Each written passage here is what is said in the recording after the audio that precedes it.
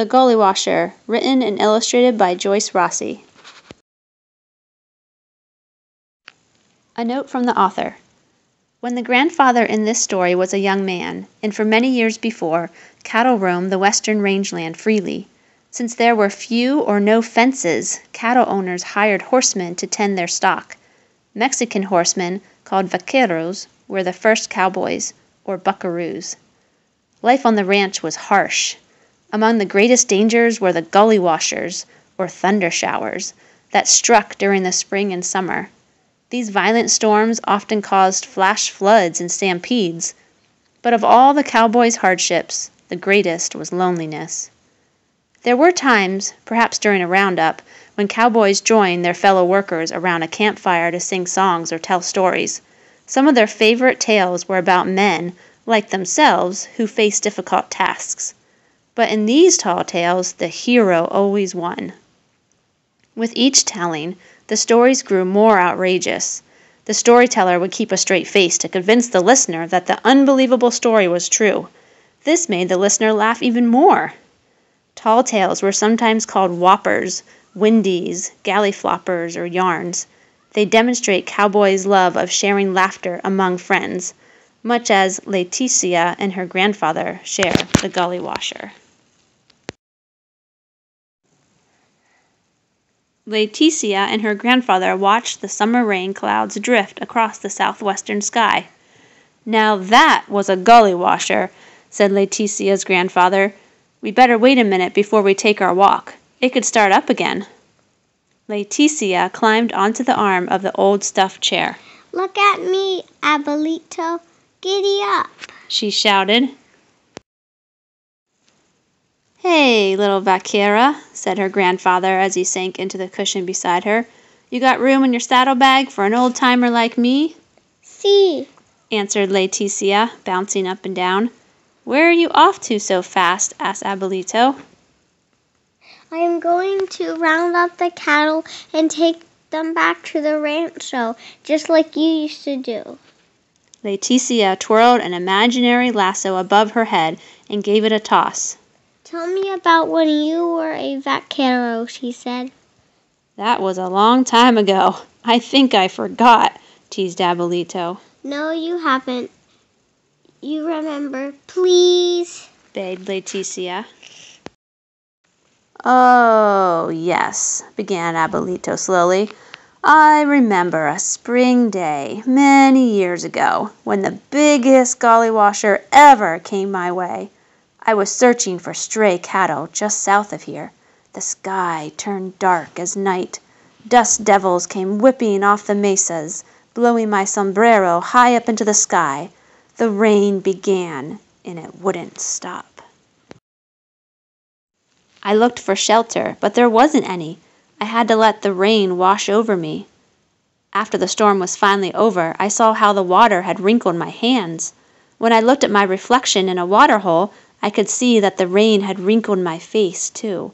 And that's the way I've looked ever since." Leticia laughed. She reached over and ruffled her grandfather's fluffy white hair. "And how did you get this?" she asked. "I climbed back on my horse and rode until I was too tired to go on.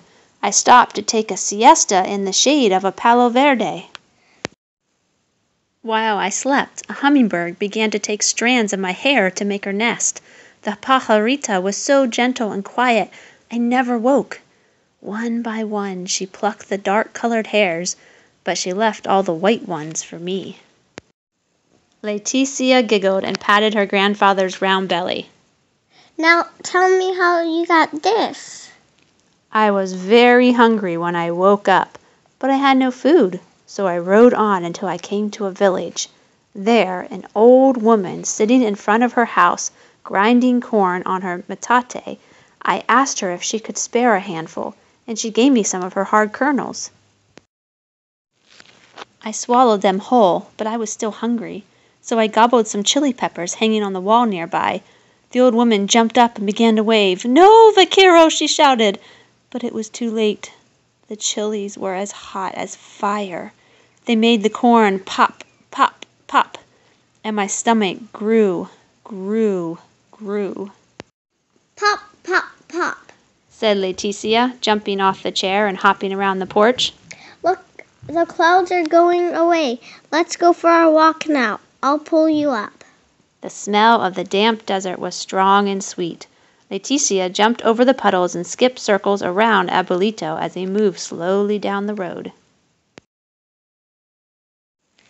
Abuelito, why are you so bent over? asked Leticia. Did that also happen on the day of the big Gullywasher? As a matter of fact, it did, said her grandfather. I climbed onto my horse to begin the long journey home, but the horse was tired and wouldn't budge. I tried to push him and I tried to pull him, but he stood solid as a mountain. What did you do? asked Leticia. Well, said Abuelito, I swung that caballa over my shoulders and carried him all the way home on my back. They stopped to rest at the mission. Leticia became very quiet. What's the matter? said Abuelito. It's not like you to be so still. Does it make you sad to be bent over? Leticia asked. Abuelito thought for a minute. No, little vaquera, he said as they began their walk home. It makes me closer to you. And he stooped just a little to kiss her forehead.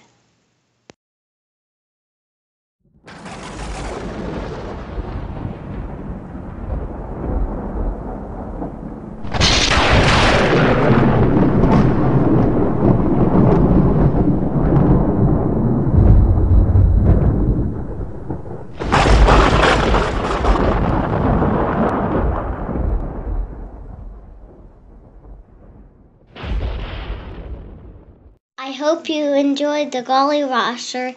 It was read by Renee and Kinsley Houston.